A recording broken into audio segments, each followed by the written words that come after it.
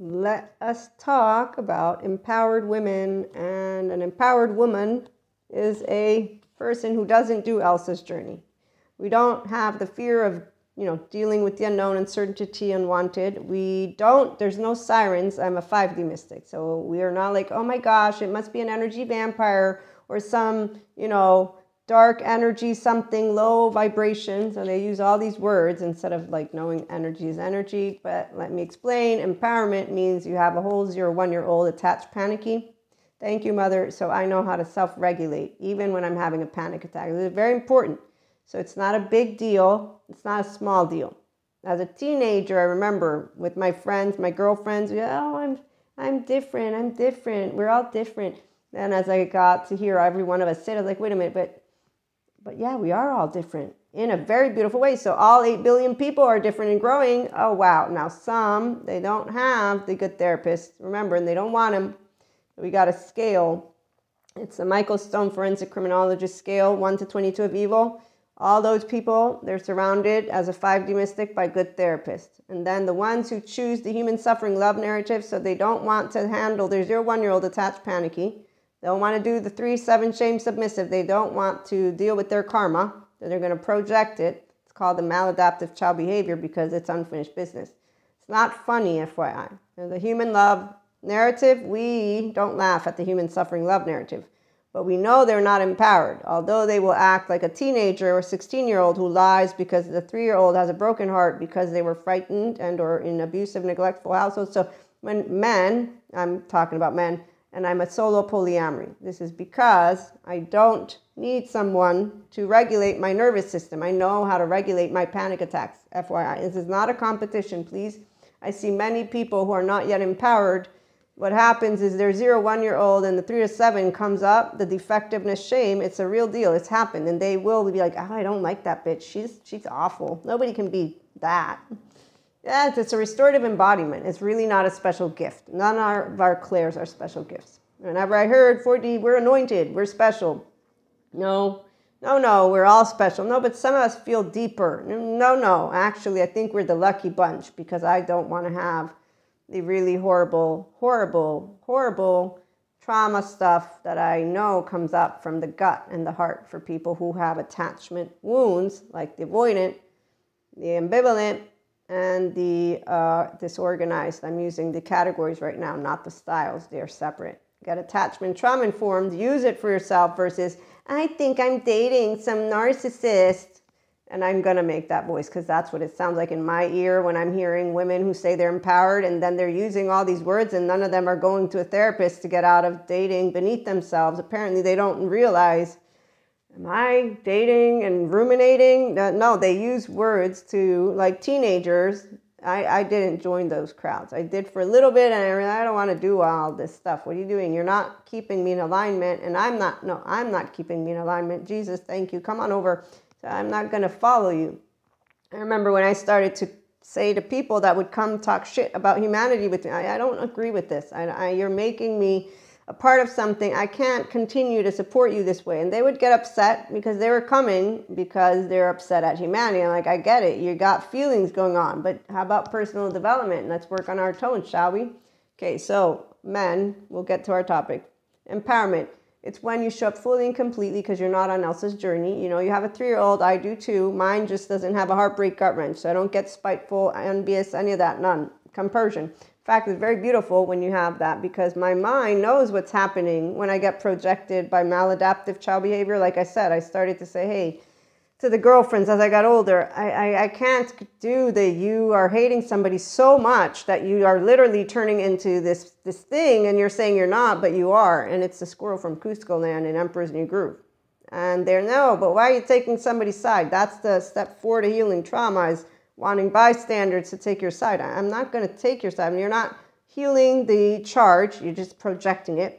You're talking shit about another human being who you were in a relationship with. I feel like I'm still with teenagers who don't know how to be emotionally confident. And that's where codependent people, there's blamers and then there's martyrs and superiors. They all equally, thank you, Patrick Jehan, for your beautiful graph that I saw. He's a childhood trauma survivor, healed and healing and a great therapist. So as he points out, the codependent type individuals, they have low self-esteem, indirect communication, passive aggressive. They don't know boundaries, because boundaries is about communicating like adults. So when we get into like our pissy mood, nobody is afraid to say, you know what, I'm going to say you're a bitch to your face though, not behind your back. I have yet to meet, no, I have one lovely man friend, yes, and he doesn't call me words, but just example, sharing always, yes. And I have my lovely women friend as well. And so we get to actually talk about the challenging conversations, like, you know, they don't have the, what is it? I call it political formalities that people that I've known my entire life, I've met plenty of them. They continue this, like, do you have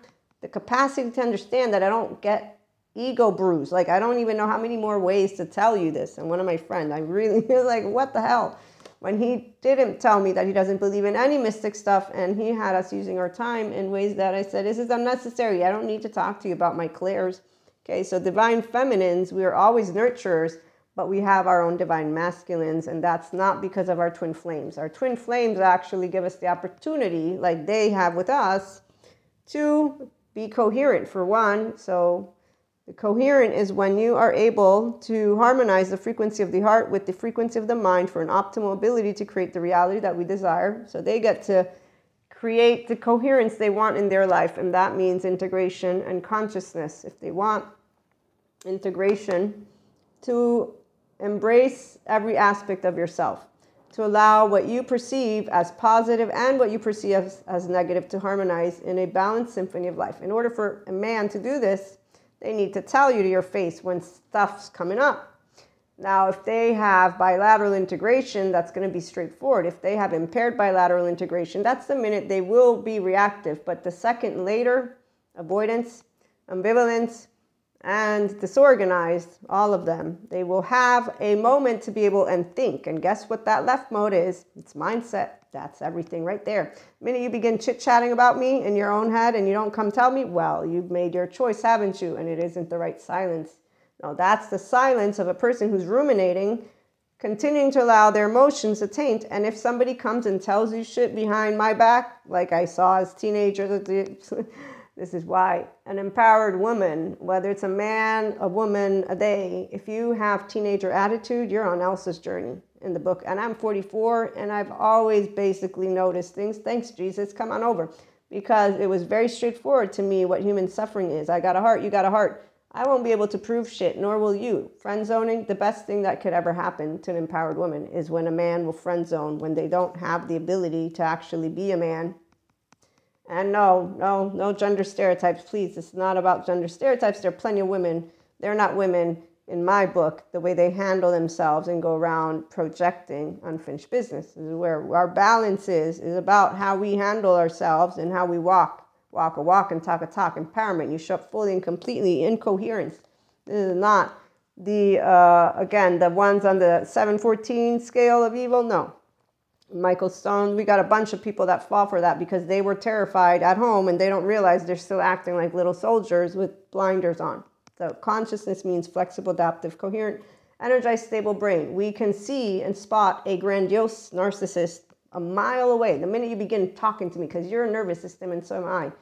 And it's not only about mysticism, my lovely mystics that are out there. It's about a human being body, because I meet plenty of the sciences people with my lovely 5D educators, and they can spot what I spot, and so can so many others, because we're nervous systems. So consciousness, our ability to focus our attention on all the multidimensional aspects that show up so that we can include them in our reality. Okay, so when a empowered woman meets a man who doesn't have an open heart or an open throat, and so they don't know how to communicate, we know that they are not a conscious lover, and that they don't delight in themselves, and they don't know passion, and their in and out behavior will make it very clear. So we don't do friends with benefits because we're not objects. But if we choose to bask into that, it'll be something fun. Again, the polyamory community, though, is what I belong to, so that might be something different for those who are monoamorous and monogamous. However, empowered means I will let you know if I'm okay with it or not, and I will not be hiding anything from you, because integration in the brain means I'm a pacha. So I will talk to you and we will know where we're headed, friend zoning or friends with benefits. But again, we don't really use the benefits things because that's objectifying, but we will like to enjoy our relationships. Tune in for more, and remember to be kind and compassionate. the whole 3-year-old heart.